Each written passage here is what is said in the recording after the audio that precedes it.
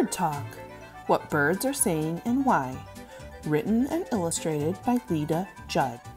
Bird Talk. Bird Talk, What Birds Are Saying and Why, written and illustrated by Lita Judd. If you are wondering, what genre is this book?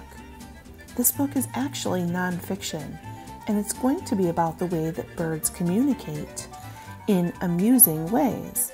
I noticed that the author and illustrator has drawn these birds in a funny sort of way. Let's find out how and why birds talk to each other. We will also learn other ways birds communicate. Chirp, warble, quack, coo, rattle, screech. In backyards, meadows, and forests, the air is filled with bird talk. But what are they saying? Have you noticed the birds in your backyard or in your front yard lately while you've been home? What kind of birds are you seeing? Take some time later today to observe birds and see what kinds you can find.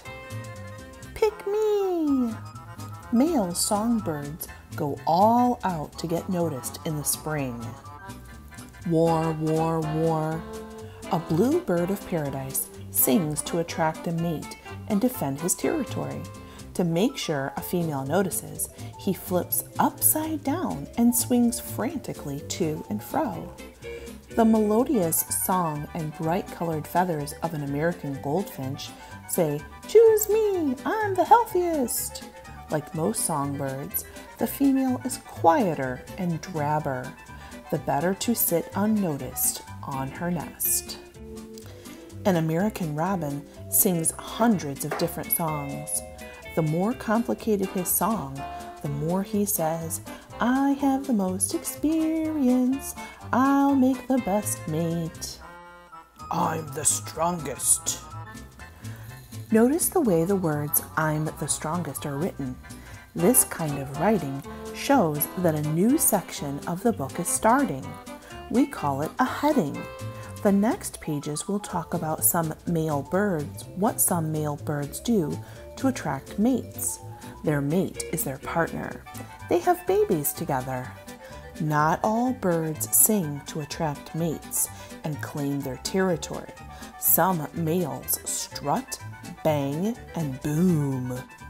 To catch the eye of a female, male sage grouse puff up their feathers and strut like runway models. Then they make loud popping sounds by blowing up air sacs and rubbing their wings across their chest. Plop, plop, ka-plop. Gobble, gobble, gobble. Wild turkeys strut as well, but their naked heads are covered in wattles that turn scarlet red.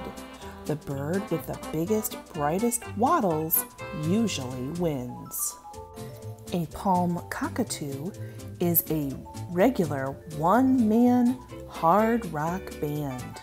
He whistles and bobs his head. Then he breaks off a stick to drum against a tree. The message is clear to other males. Stay away, this is my tree. Let's do the blue-footed booby dance. Many birds dance to communicate with a future mate. Blue-footed boobies don't want to be confused with red-footed boobies, so the male lifts his feet proudly, showing their bright blue color. If a female likes what she sees, she joins the dance, announcing, "We belong together." Western grebes dance in perfect unison by running across the water like a pair of water skiers. After their fancy footwork, the partners present weeds to each other as if to say, "And this is how we will build our nest." Indian Sarus cranes bow and leap, performing an elegant ballet. They trumpet loudly and throw sticks into the air, proclaiming, "We are paired! We will build a nest together." Their bond is so strong that they mate for life. That means that they stay together forever. Notice the heading on this page. What does it say? Turn and tell someone sitting close to you. We are going to read about how birds greet each other, or how they say hello. Greetings! Birds who share nesting duties have a lot to say to each other. A pair of European white storks greet one another each time one parent returns to the nest. They throw their heads forward and back, clattering their bills. A male rhinoceros hornbill says, "I will provide," as he brings food to his mate. The female has sealed herself inside a tree for 3 months, incubating eggs and caring for her young. Do you see the female bird's beaks sticking outside the small hole in the tree? When a northern gannet returns from fishing, she and her mate stand on tiptoe over the nest. The one to leave its bill pointing skyward the longest says, "My turn to take off." Over here! What do you already know about emperor penguins or other penguins in general? Parents and chicks learn the sound of each other's voices. I'll bet your parents know the sound of your voice, and you know the sound of their voice as well. We're like birds in that way. Emperor penguin parents must find their chick among thousands after they return from fishing in the sea. The chicks call eagerly. In the deafening noise, the parent trumpets back until they are reunited. If danger is near, a mother common merganser calls to her chicks, "Stay close." The family swims to safety. A flamingo chick peeps softly before it has even hatched. Its parent chirps back, offering encouragement to break free from the egg. "I'm not here." Some birds use trickery to protect themselves and their nests. The American bittern has a loud booming call, but when danger draws near, she sits still as a stone. Her lie, "I'm not here," is convincing even to the keenest eye.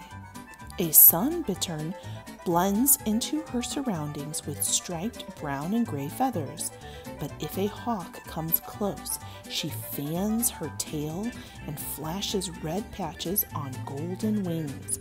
"Stay back, I'm a devil-eyed monster."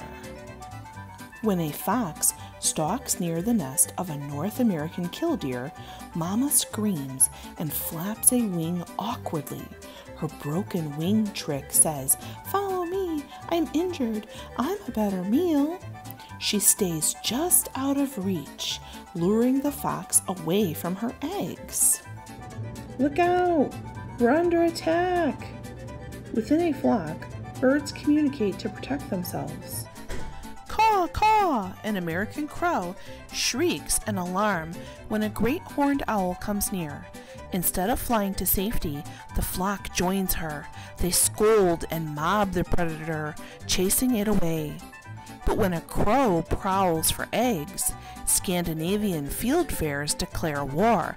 "Chat, chat," they warn. If the intruder doesn't flee, they dive at the crow, dumping missiles of poop. Sometimes it's safer to sound the alarm quietly. When a purple finch spots a hawk overhead, he makes a short "seat" call that says, "Keep quiet, danger is near." Quickly the flock takes cover. Come on, fly! A young peregrine falcon is nervous to take his first flight from high on a cliff nest. Mother sits in a nearby tree calling sharply with food. Eventually he flaps toward her. She continues the training until he can grab prey in mid-air. A blue jay listens for the call of his hungry youngster. The fledgling has left the nest but isn't ready to fly. Her parent answers with tender feeding calls as he brings her next meal. Quack, quack, quack! A mother wood duck summons her chicks just after they've hatched. They can't fly, but they can swim and find food once they leave their tree nest. Where is the mother wood duck? The baby wood duck jumps from its tree nest when its mother summons or calls it from the water. The heading says, Listen and Learn. What does that tell you about some birds? In this part of the book, we will learn how some birds mimic or copy other birds and even people. Listen and learn. Some birds don't just sing from instinct alone. They learn to mimic or imitate the calls and songs of birds around them. Baby scarlet macaws learn to mimic calls the way human babies learn to talk, by listening to their parents. Northern mockingbirds even mimic other bird songs. What better way to say to a mate, "Choose me, I'm the smartest"? They can be noisy neighbors, even imitating man-made sounds like car alarms, ambulance sirens, and even cell phone rings. African gray parrots are excellent mimics. They learn to repeat people's voices. But one named Alex learned to use words with human meaning. His vocabulary of about 150 words, he could name objects, count to 6, ask and answer questions, and request rewards. Want a nut? Whether they sound like people or sing a song, birds are talking just like you. In the back of this book, the author has included facts about each of the different types of birds in this book. The cool thing about this is it talks about their habitat and their range. The range is where you would be able to find them in our world. Here is another example of all the birds in this book. The author includes a glossary, references, websites, and even an author's note. Remember, the glossary is like a dictionary, except that these words only pertain to this particular book. This is the author's note. Take a look at the photo of the young girl in the top corner with a parakeet on her shoulder. Why do you think the author chose to write this book about birds? Could it be related to her love or interest of birds? Think about that. Bird Talk, What Birds Are Saying and Why, written and illustrated by Lita Judge. I hope you enjoyed this book as much as I enjoyed reading it to you.